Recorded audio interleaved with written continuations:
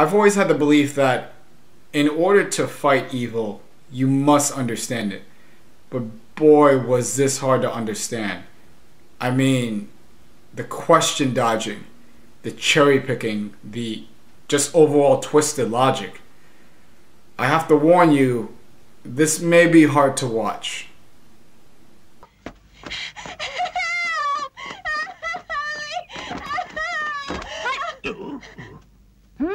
Granddad never mentioned that there were men as dark as this. Wow, look at that nose. He's just like a pig. He's a monster! Hi.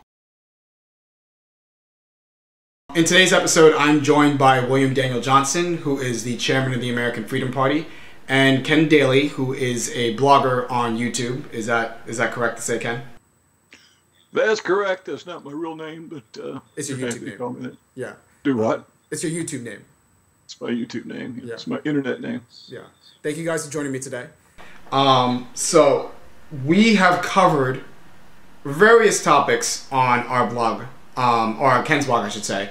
But I wanted to go back and look at those topics again. And I'm going to be bringing up these issues that we discussed to one person, but like I said before, you guys can interject if you want to. So I'll start with William. And my first question for William is in regard to the Pace Amendment. Now, we had discussed in a previous episode from my blog what that's about, but I'll reiterate. Essentially, in the 1980s, you published an amendment that you tried to push in Congress that would basically get everybody out of the country who wasn't white. My question to you is, what do you think about that amendment now? Well, I think it was ahead of its time, but it was also at the very last of when it could possibly be achieved. I think that the concept is still good in that the underlying issue is to be able to have a separate white ethno-state. But I think that because of the demographic changes that has taken place in the last 30 years since I wrote that book, I think that it's impractical to achieve. And also, we have to do it in a fair manner. If it's not done fairly, it won't be palatable to anybody. So I think that the Pace Amendment, the way it was drafted 30 years ago, is not going to fly. But the concept of having a separate white ethno-state will gain traction in the coming years. Okay, and you didn't see that or now, back then or now, as offensive to people who have lived in this country their entire lives who weren't white? No, I think that whenever you tell somebody that, well, I want a divorce and I want the house, I think that's going to cause a problem with a lot of people. But I think that the alternate, which is the death of the white race and Western civilization and the dispossession of the founding stock, outweighs the concerns that I guess the offensiveness that people would have. You have to realize that people move every 5 years as it is, at least. And so people are not as stable in one place like they are in Japan, for example, where they live in ancestral homes for generations. Okay, but what makes it okay to say that a black person or a Hispanic person or an Asian person that's lived here their entire lives, was born here, has less rights to stay here than a white person that may have immigrated here from Germany or Ireland, because that's essentially what the Pace Amendment would push. Mm-hmm. Sure. Well, the concept is we want to have a separate white ethno-state, and you can have a place for all blacks, you can have a place for everybody, but I think that it is important to have our own country, and so that would include the Germans that you can't say just came over, or the Scandinavians, the first generations, even though they have been here for a much shorter time than the blacks or the Hispanics. But why do they have more rights to be here or in their own, be in this country compared to a black person that's lived here his whole life, is what I'm saying? Okay, because the concept of nation in my mind is different than the concept of nation in your mind. I look at nation and nationhood as a people, a homogeneous society, whereas you are coming from, because of the way you were raised and the multiculturalism that has embraced your generation, you look upon a nation as being a geographic area as opposed to the people who make it up. any individual who lives within your geographic area is part of that nation. And I don't accept that premise. Okay. Well, going forward, like, how would you implement that white ethno-state? What, I know it's a concept, but how would you go about implementing it? Well, I think that we are so far from being able to deal with that, I mean, the first step is it has to become popular among large segments of the population, and we're not there yet. So the first step is to present it in a way and try to sell it so that it is fair, and people of all racial and ethnic groups can see, oh yeah, we do, the whites should be able to have a right to their own country. Because the way we have it now is immigration only flows from non-white, homogeneous non-white countries to heterogeneous, diverse white countries. And it causes the displacement of the founding stock of every white country. So we have to be able to show that it is fair, that you should be able to have a white country. And that's the first step. Then the second step is where I guess the devil's in the details, how you achieve that. And I think that back when I guess it was the Back to Africa movement was strong in the 1800s, you had 40 acres and a mule was one of the concepts that they wanted. They wanted to be compensated on their way back so that they would be able to have their own land to farm and a mule. And so the concept of 40 acres and a mule is still popular among black nationalists today. Okay, but would you break up the government of the United States and create two separate countries? That would cause a lot of damage to everybody involved in that, or would you push people out? Like, how would you? Yeah, there are various theories how to approach it. The way the Pace Amendment was drafted is you push people out. But the movement that seemed to be gaining popularity now is towards a balkanization of America and dividing it up.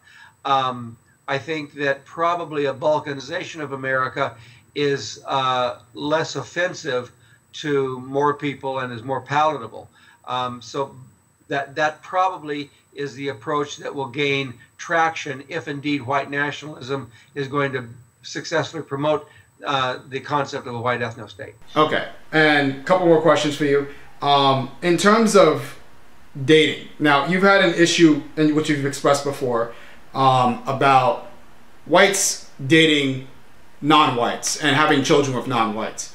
Now, I understand you can marry who you want to marry, date who you want to date in your life, but what gives you the right to tell another white person who they should marry? And if you feel that you have that right, do you feel as though you have the right to enforce like a law or something to make sure that whites stay within their own? Yeah, see, you have to realize that we live in the context of America of the 21st century, where individual rights are paramount. And it used to be rights of the group were paramount, and that's why in previous centuries you had laws saying against miscegenation, against interracial marriage, because it was deemed to be better for that group to remain homogeneous and to not interracially marry. Now we say, oh, each person has such individual rights that they should have the right to do whatever they want. And I don't ascribe to that views. I think that a group, a society, should police their individual members, and I think it is right and just and moral and proper to reestablish some of the interracial marriage laws that existed in previous eras. So if you had governmental power, you would try to push in laws to basically ban interracial marriage and whatnot? Well, I think that I probably would promote that. I think a lot of white nationalists would not promote that because they still think that individual rights are paramount, and they would more use like social pressure to discourage interracial marriage. But yes, I think that I would think that a society that wants to preserve itself for future generations should have the right to establish laws to ban interracial marriage. Okay, and what do you do? Almost done. I'll get to you in a second, Ken. What do you believe what you would do with somebody who is interracial but is partially white? Where do you draw the line there? Well, I think the concept is that white is really an absence of color, so that there are various ascertainable trace and percentage tests that you could employ, but the basic concept is that if you are a mixed race, then I would prefer that they not marry into the white community, but they marry into the non-white community. You're just, it's all about whites and what they're doing, and the blacks and Hispanics and Asians can do what they want. Is it because you believe that you're not concerned with what they do, or because you think that whites are better? I don't believe I have the right to be able to tell other people how to run their lives. I mean, I'm not like George Bush. He wanted to go to all these countries to promote democracy, and he wanted to export democracy all the world. He thought that our way of life is better. We should give it to everybody else. I think that that is a wrong concept. I don't believe that I should have the ability to tell other people's what to do, particularly with regard to who they marry. Unless they're white. Oh yeah, I mean other races of people. Okay. And finally, I noticed that you mentioned in a previous episode for Ken that you were a Christian, right? Yes. Okay. So I took the liberty of looking up some quotes online for from the Bible, and I'll just read them to you, and it's about judgment and race. John 7:24, do not judge by appearances, but judge with right judgment. Romans 10:12, for there is no distinction between Jew and Greek, for the same Lord is Lord of all, bestowing his riches on all who call on him. John 2:9, whoever says he is in light and hates his brother is still in darkness. Two more quotes. James 2.9, or James 2:9. But if you show partiality, you are committing sin and are convicted by the law as transgressors. And Romans 2:11, for God shows no partiality. So basically, you can find multiple quotes in the Bible that show that God does not judge anybody based off of anything other than being human. It's no black, white, or whatever. So if God's not doing that, and you are a Christian, what gives you the right to basically make judgments about people, which include pushing people out of one country or separating races or whatnot because they have a different skin color or a different ethnicity?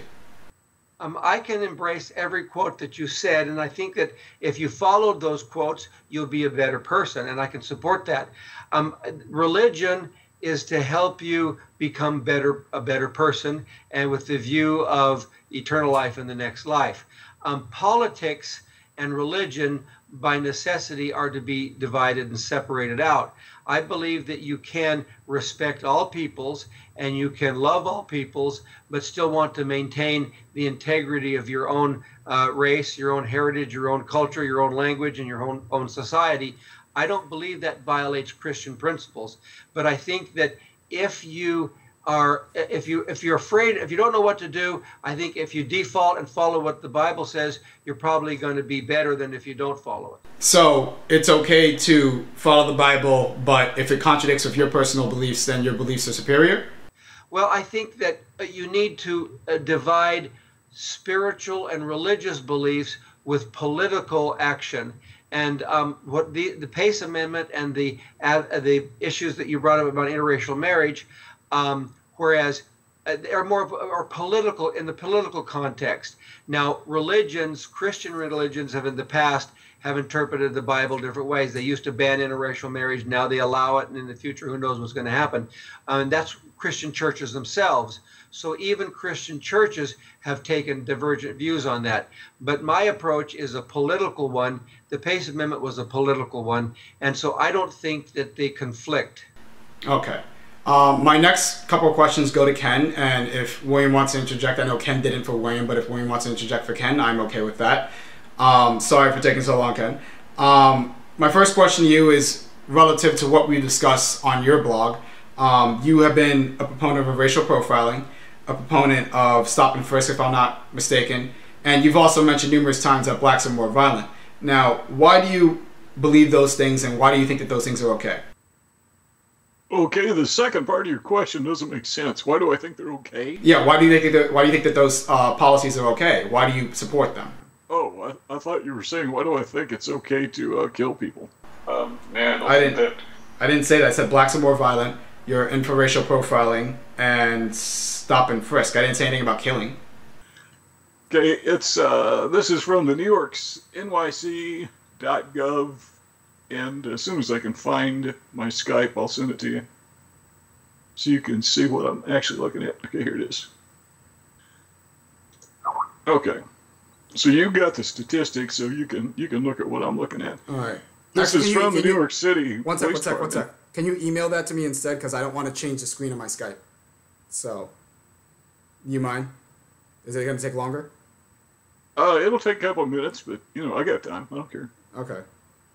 All right, so we can just, I'll just cut this part, and then you can just go to the stats when I edit it.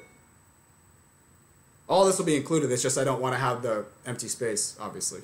Oh, I see what you're saying. Okay, well, let me just say this real quick. And according to the New York City Police Department, in 1990, there were 2,262 homicides in New York City. Mm-hmm. And, that's the David Dinkins era. Mm-hmm. Okay.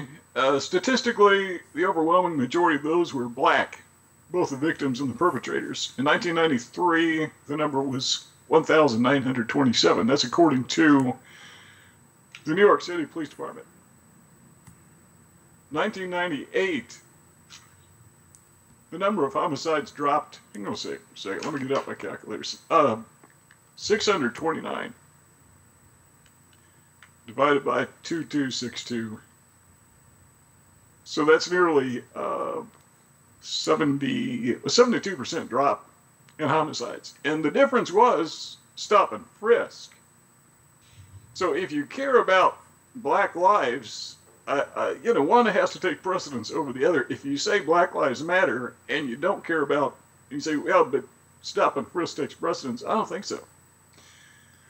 Because the theory is that black people are being targeted disproportionately to other ethnic groups, particularly white people. And I don't know that that's not true, but I also know it's probably true that men are being targeted disproportionately to women for stop and frisk, which makes perfect sense because men commit violent crimes at a much higher rate by percentage than women. So of course they're going to stop and frisk men more frequently than women. And I don't think that's sexist. I don't think that's offensive. As a man, I don't get bent out of shape. In fact, I think it'd be stupid if they did something differently. Okay. But the point is, the numbers of homicides have dropped significantly. One more number, 2016, number of homicides, 330. Okay, so it's dropped from 2,262 murders in 1990 to 330 in 2016. And the only difference, the only variable that seems to apply is stop and frisk. Okay. So do we, we're talking, almost 2,000 lives a year. Okay. Where does... Right, let me interject something, because see, what you have then is the end result may be that you cut down on crime and murder, but you're taking away the rights of the individual, where they're just walking down the street and they get stopped and frisked. And so I can certainly see Raphael's and a black person's perspective. I don't want to be stopped just for walking down the street. And if you are a normal, good black citizen, to be stopped and frisked by a policeman just because of your race and your color, that would make you madder at society than if you're a bad black man with a gun. And so that, I think, stopping and frisking does make the average good black man more angry with the society and the system. So I guess what you have to do is, do you want to sacrifice which one do you take? You take saving more lives or allowing the freedom of the individuals to walk down the street without being frisked? That, I think, is the dilemma that you have to face. Okay. I need to pause for a second. I want to look up this link that Ken sent me, because you said that where do you see the black part? I don't see a race stat. I'm looking at it right now. I don't see a race stat anywhere when it comes to the link that you sent me. Okay. Well, to get you the link stat, I'm going to have to go to my website, but I can send that to you as well. But suffice it to say that 52.2% of homicides are committed by blacks nationwide. And the number, the percentage of people who are committing those crimes are disproportionately black as well. So we're saying, would New York City for some reason be different? And the answer is probably not. But we could get on Google and search it, you could find it simple enough. Oh, but I did go on Google, and that's what I wanted to get on you about, because when I first looked at the article that you sent to me about this issue, it only looked at numbers during Dinkins' administration, which just so happened to be the only African-American mayor that we had in New York City, and numbers after Giuliani and Michael Bloomberg. And I wanted to look at all the numbers, right? So the Wikipedia article that you referenced the article from New York Magazine, and the amount of murders in New York City was at least 1,000 from 1969 on every year. And when Dinkins came into power in 1990, it was on the rise in the late 80s. And I'll give you the stats: 1986, 1582, 1987, 1672, 1988, 1896, 1989, 1905. It actually went, it was at its peak in 1990, I'll give you that, but it did go down in 1991, and in 1992, and in 1993, which was at the end of his term. Giuliani takes control, goes down in 1994 by 400, goes down again 95, 96, 97, and it pretty much goes on a downward trend, but it starts with Dinkins. Now, my question is, why doesn't your article reference the fact that the trend was at its peak when Dinkins came in and it started going down, and that, in fact, it was on an upward trend before Dinkins had come into office? Well, what we see is the disparity in the number of homicides is substantial, and it correlates with stop and frisk. So if you want to deny that there was a correlation, you can do that, because I don't know how you would empirically, absolutely, positively prove that stop and frisk is the factor. But what else would there be? Well, I mean, you tell me. Because the number of homicides to drop that dramatically, that substantially, correlates with stop and frisk. How else would you explain that? Well, I can explain that it probably isn't, and here's what I did in my Google researching. The New York Civil Liberties Union, which is a nonpartisan, not-for-profit organization, looked at stop and frisk between the years 2011 and 2013, right? Now, I'm not going to sit here and give you all the stats, but you can say that they're pretty much the same for each year. So, there were about 190,000 stops overall in the year 2013. The report says, of that about 190,000, and I'll give you the actual number just so we're clear, if I can pull it up, because it's... Okay, the number was 191,851 stops. Of those stops, 111,639 of them were frisks, right?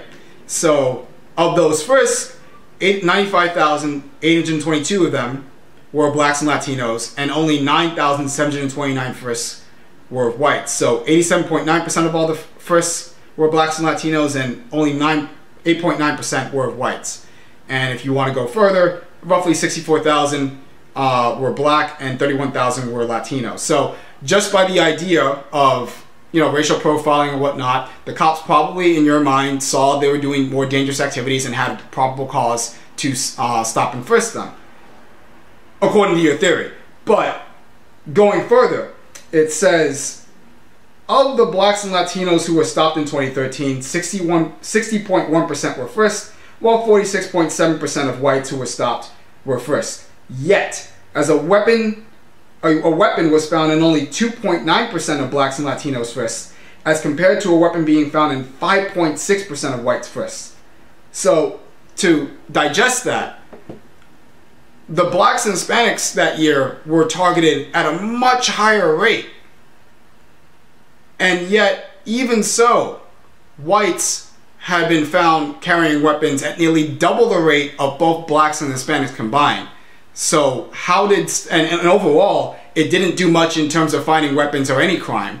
So my question is, how does stop and frisk correlate with the crime rate dropping based off of those stats? Well, it just did. I mean, you know, when they initiated stop and frisk, at the same time, simultaneously, violent crime dropped. But there are no, I just gave you stats to show that blacks and Hispanics were unfairly targeted, nonpartisan stats. And that just proves that you need to target blacks and Hispanics because that's what worked. I mean, what works is what works. It didn't work. Statistically, they stopped more males than females. It didn't work because they were targeted at a higher rate and they were still found to have less weapons than whites. That's a fact. And that was a fact for all 3 years. We can sit, I can, if you got time, I can pull up the stats from 2012 and 2011. So, I don't know what you're saying. Well, I'm not denying your statistics. I'm just saying it's still relative. The fact that whites may have been better armed than black people means what? Means that we're better armed than black people. Well, maybe it's also the fact that the blacks knew that stopping and frisking was in place, and so they stopped carrying heat. All I know, if I was stopped and if I was frisked, I'd be bugged. And you know. Go ahead. And so I think, but what I would be, I think if a black man were stopped and frisked, he would be mad at society and at the government. If I were stopped and frisked, I'd be mad at the police, and I'd also be mad at the situation where this interracial situation where they're stopping me because they're stopping they're stopping everybody. And so I would think that if you had a homogeneous society, you might not do stop and frisk. I would certainly support not having stop and frisk in any situation. And it's just like I get bugged when I go through the airport and they just have such extensive security coverage on me to go through security. I get bugged at the entire system that I think will just change the system so that they don't have to go through such extensive security for every passenger. Okay, so did you get your question answered sufficiently or not? No, not in the slightest. You basically what's missing? I said that basically stop and frisk was proven to target blacks and Hispanics disproportionately, and they were found to have less weapons in their possession than whites, who were targets at a much lower rate. So how does stop and frisk correlate with the crime rate, and how is it okay to implement stop and frisk if you are disproportionately targeting blacks and Hispanics, who are more likely to be innocent than whites, and overall the program did little to find any crime or any weapons? Okay, they're more likely to be innocent based upon the fact that they had fewer firearms. So you're saying because it was just firearms? Because you want me to read the rest of the report? Because it seems to me like you're trying to dodge the fact that they were disproportionately targeted for having guns, and it was... Well, I don't argue with the fact that they were disproportionately targeted, just like men were disproportionately targeted over women. I don't argue with that. I don't argue with the fact that, and I don't know that the facts are true, but I don't think the ACLU would publish, I don't think they're stupid enough to publish bogus statistics, so I'm going to take it on face value that white people had disproportionately, were armed at a disproportionately rate, disproportionately higher than blacks. I don't argue with those statistics. I'm just saying there's a false equivalence. So what? So what? As a result of stop and frisk, countless thousands of black lives were saved. And I find it absolutely appalling that as a black person, you would object to that. I mean, they're saving thousands of black lives and you're throwing a hissy fit over it. Where are you getting the stat that shows that stop and frisk had a direct correlation with reduced crime? Where is that stat? Please show me that stat. The only thing that you've shown me is an article that doesn't cite race at all.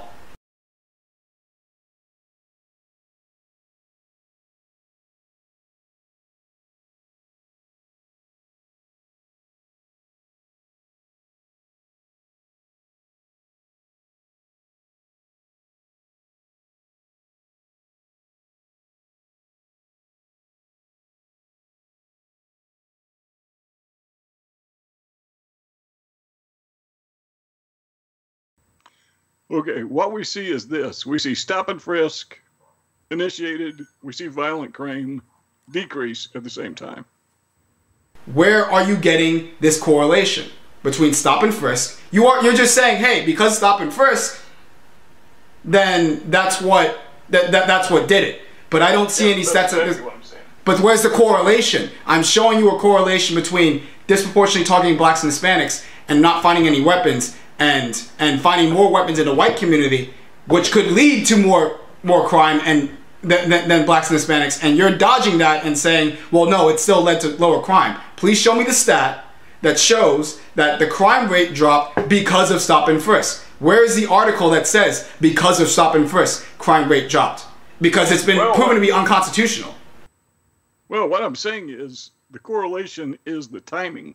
When stop and frisk was initiated, violent crime dropped significantly. Okay, well, timing That's is not... correlation. You can't, it's there. You can't miss it. It's boom, right in front of you. Timing is not a scientific is not a scientific correlation. That's just anything could have caused it. It could have been because blacks had more opportunity or more money that in that year than and didn't have to turn to crime or whatever. It could be a bunch of different things. You're assuming that because one issue that targeted blacks disproportionately when crime went down, then that's the reason why. Why couldn't it have been something? If you want to do it that way, then we can look at something that blacks had more at a certain time that was positive, and that could have been the reason why crime went down. But you are inferring that since a negative thing happened to black people, that's why stop and frisk, that's why crime went down. And I don't see that correlation, because you can make a correlation of that with anything.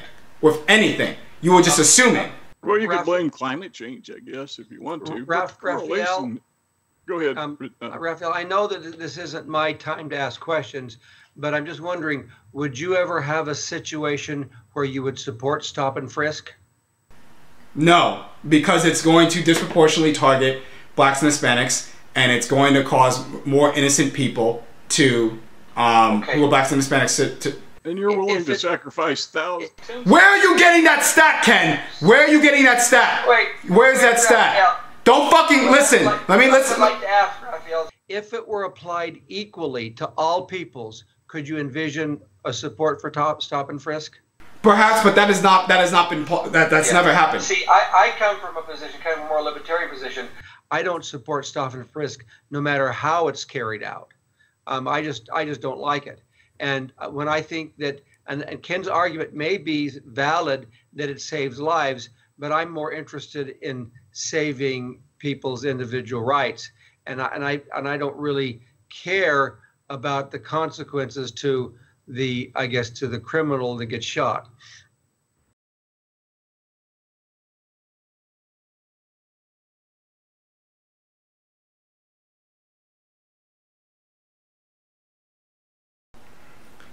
My final question for Ken is in regards. Can we give up on that?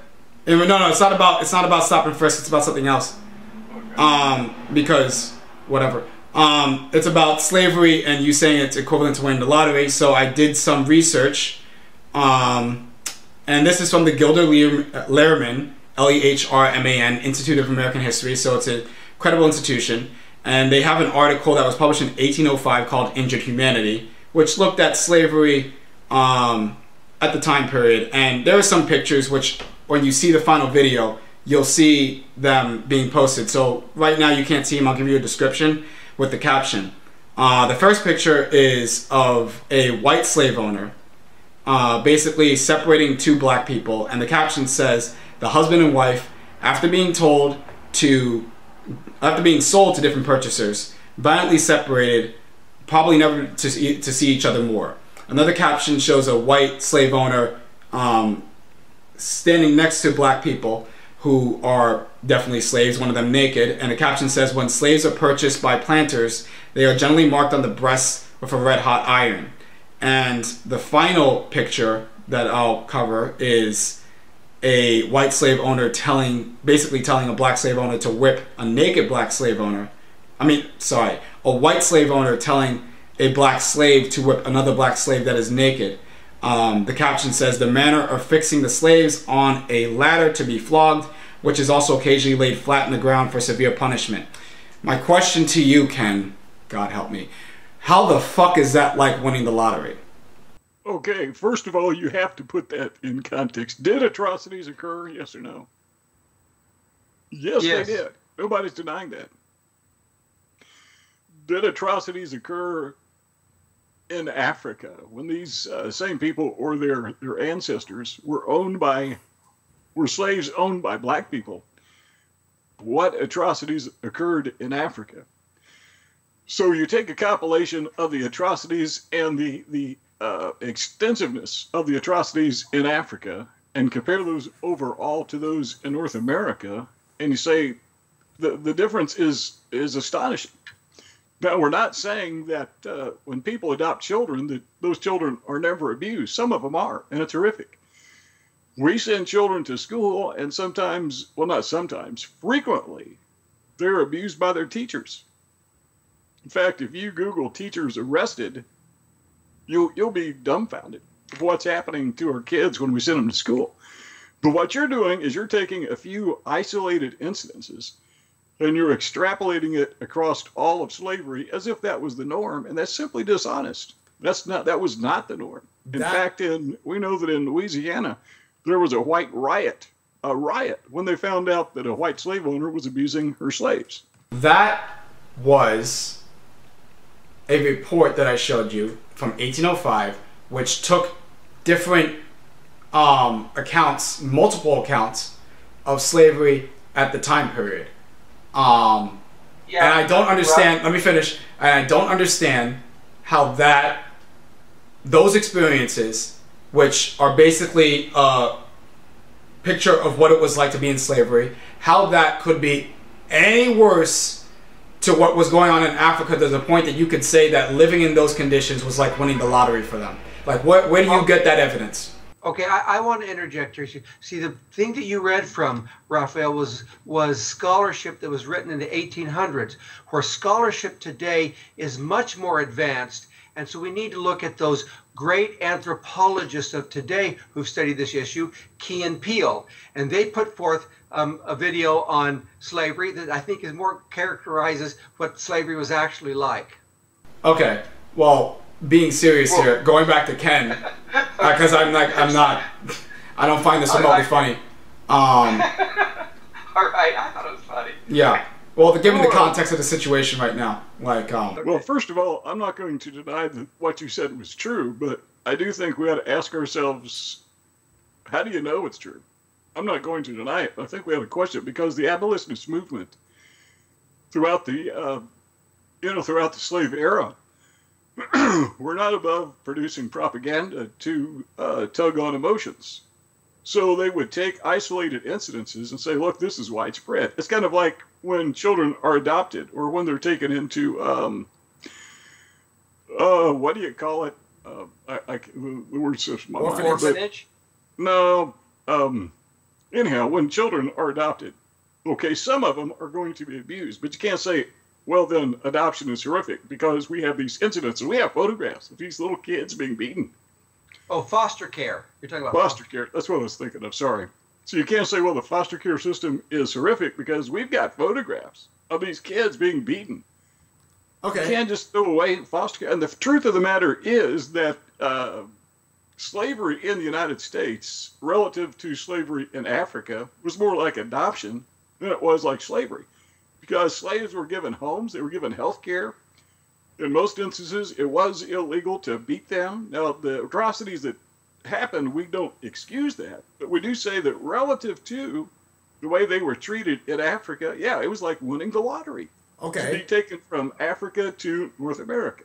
Okay, so taking your logic, we don't know what the truth is. How is it that your narrative is more true than mine when I showed you examples of what it was like from a published document in 1805 of what it was like to be a slave, and you're just hypothesizing that it wasn't as bad as it was, and you haven't shown me any stats? Well, you can't prove a negative. So you can't prove, okay, I need to give you statistics that slaves were not beaten. Well, not stats. Just prove your narrative. I'm showing you examples. It's not even stats. Don't. I said stats. That's not what I meant. Give me examples of what it was, of how it wasn't so bad to be a slave, and how that was the overwhelming part of slavery, and that this, what I'm saying, is not the overwhelming part, because most people would agree with me and say that it was a horrific thing and it wasn't like winning the lottery. You are the one that is sitting there and saying that it wasn't, and expecting me not to be offended by that is ridiculous. But I ask you, since you are the one that is going against the grain, going against the narrative, please provide me evidence of how it was overwhelmingly not a bad thing, and how it overwhelmingly was like winning the lottery for people who came from Africa to the United States into slavery. Because there is no overwhelming evidence. You can't believe evidence that isn't there. You can't say, well, you can't prove that didn't happen, so it must have happened. That's just dumb. I mean, you just can't use that kind of logic, and that's what you're doing. So you have no evidence. You have no evidence to prove that what you're saying about slavery, which is that it wasn't as bad as it was, and it was like winning the lottery. Like, you don't have any examples of that. Do I have examples of slaves not being beaten? Of that being the overwhelming majority of what slavery was for people at the time.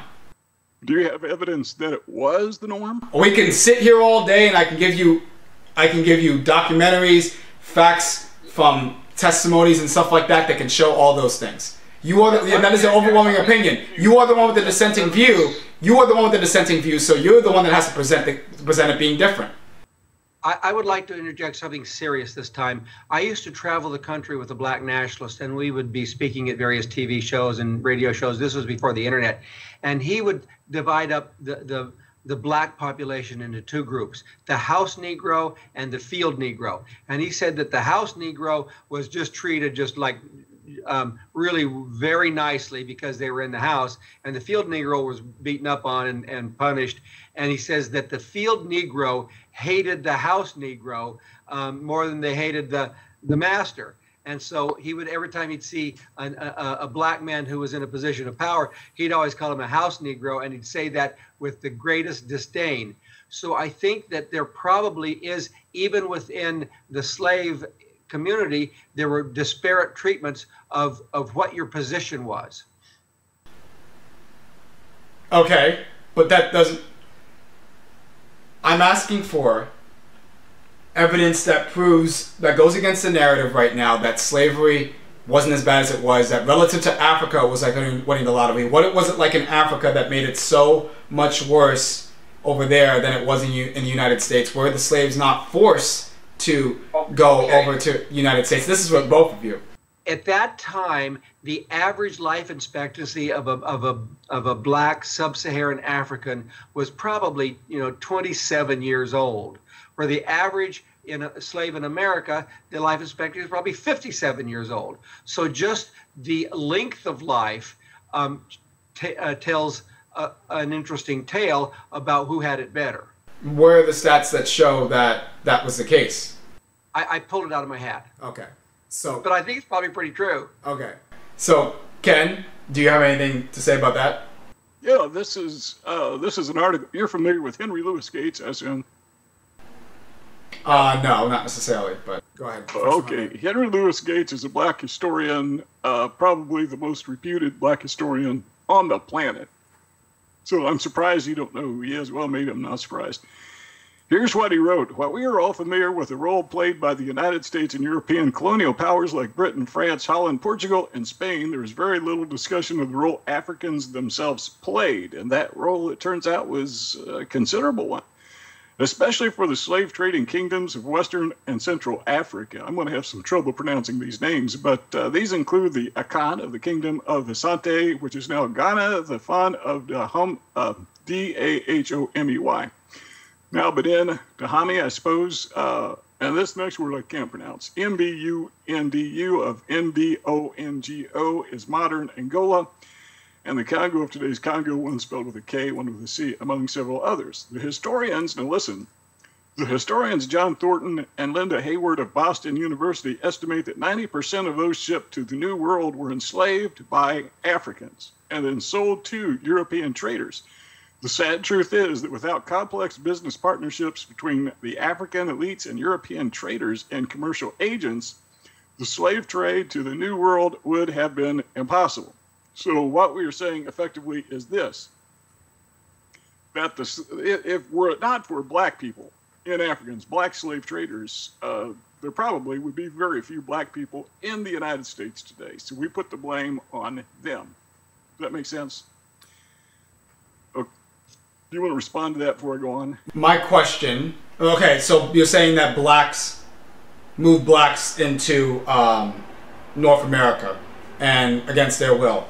And you blame them, but when they do it, but if the whites, but what about the whites that did it? That's okay, because you're saying that you didn't have the stats before, but now that you have, oh, not the stats, but like the historical accounts before, but now that you have one and it's black, then we put blame on them for them being slaves. But why would you put the blame on the slaves, on these people, on these black people, if they shipped them to a place that was the equivalent of winning the lottery? Because you said you're basically saying it was better in North America than it was in Africa, so blacks are helping blacks out then, right? Yeah, I would say that relative to the conditions that black slaves lived in Africa, sub-Saharan, well, not just slaves, but almost any black person lived in sub-Saharan Africa. We'll expand it a little bit, but particularly slaves. Being sold into slavery and brought to North America was like winning the lottery. And I mean, even for people, villagers who were free, I think they had a much better lifestyle in North America. And if it was mostly black people, like you said, then why would they get the blame? They would get the credit, right? You said the blame. Well, let's also take into consideration that, between the North and the South, where black people were free in most of the North, not all the North, but where they were free in the North, there were no barbed wire fences, there were no walls. People who live, well, for example, say you had a plantation or a farm. By the way, most slave owners were not plantation owners. They were typically small farmers who owned maybe one or two slaves. But let's say that you own a farm or a plantation in Kentucky on the Ohio River. Now, before they dammed up the Ohio River, it was a very shallow river. Summertime, you could literally walk across the river because it was like waist deep at the deepest point. I wouldn't recommend it, but you could have done it. The point is, you're a black slave living in Kentucky on the border with Indiana or Ohio. You could have got up and walked out. And that's true throughout any plantation or farm or property in which slaves were held. Along the border of a state with a free state. Any of those slaves at any time could have just got up, hopped over the fence, been in freedom. Boom, it's done. Why didn't they do that? You're dodging my original question. My original question was... No, I'm addressing it specifically. I just flat nailed you. No, you didn't. Why did they not get up and No, leave? my question, which you did not answer, which is that you said originally going to slavery was like winning the lottery, and then you went and cited an article that said that blacks were the ones that pushed people into the slave trade and basically moved them to America, but you said that blacks get the blame. So now, you first said it was like winning the lottery for them, but then when you found out that blacks were, based on your article, that blacks are the people that sent blacks from Africa to America, then they got the blame for the slave trade. I'm saying, wouldn't they get credit for it? And then you went off the fucking Jupiter and started talking about Ohio, which wasn't a part of my question at all. And you thought you got me. I don't understand. Okay, so get down to your core question. Summarize it in one sentence. My question is, if slavery was like winning the lottery, and blacks were the ones, the majority of the people that moved slaves from Africa to America, why did you say that they get the blame for it and not the credit? Well, they would get both the blame and the credit. Why would they get blame if it was like winning the lottery? They helped them out. Well, they get the blame in the sense that they're the ones who did it. Help them out. So if you have a problem with slavery in North America or South America or basically any place else on earth that involved black people, you got to put the blame and the credit if you want, but you got to put the blame on black slave traders. Okay, now keep in mind that only I think it was like 400,000, a very tiny percentage of sub-Saharan African slaves were transported to North America. The overwhelming majority were sent elsewhere, which I'm not saying that was a good thing. So in that case, you would put blame without credit. But when they came to North America, add credit to blame, yeah, they actually helped them out. Now, they weren't, I don't think they did it intentionally, but it was, give them credit for it. I have no problem with that. Okay. Raphael, I have a 4 o'clock meeting. Can I say goodbye? You guys. Yeah, we're done here. You guys are done unless you have something else to say. You guys have anything else to add? No. Okay. I got lots to add, but you probably don't want to hear it. No, I don't. Okay. Thank you for doing I this. think it's absolutely. Thank you for Let doing me just this. I'll see you summarize. guys I tomorrow. think it's absolutely appalling that a black person would be upset over saving thousands of lives in New York City. Well, I'm just appalled by that. I just can't believe it. I thought Black Lives Mattered, but you don't care. Kill them, murder them, slaughter them. If you like this episode, check out my most recent video where I interview a woman from the organization Women Against Feminism. If you want to watch a related video, check out the video on the bottom where I interview William Daniel Johnson one-on-one. And if you like the work that I do on this channel, go ahead and subscribe.